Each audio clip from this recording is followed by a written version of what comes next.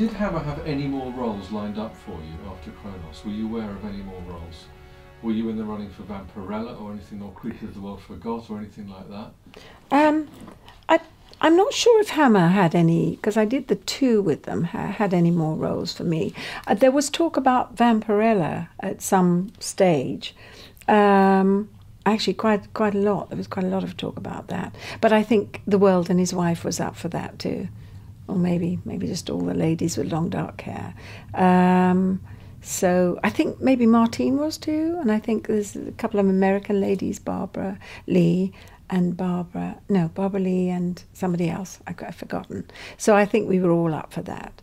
I know I did a series of photographs taken by, he was the photographer for Hammer, I want to say Filippo Stearns. Yes, Filippo Stearns, that's right. And they were kind of Vampirella-esque.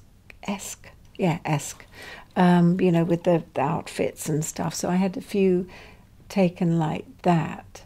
But I don't know if that was a view to actually putting the image forward. But it never got made, did it, sadly? No, I still think, especially now, it'd be a really viable thing for somebody to do. Great character, great character.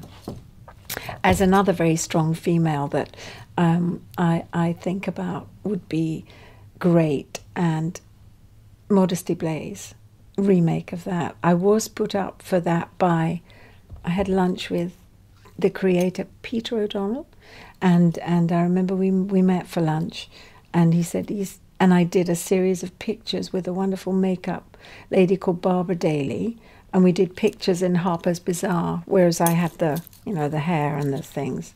And it said, "Is this the new Modesty?" I don't know. Anyway, so he thought if there was one to be made, then I would be Modesty, which would have been great. But anyway, didn't come. But again, that's a really good one to think about. So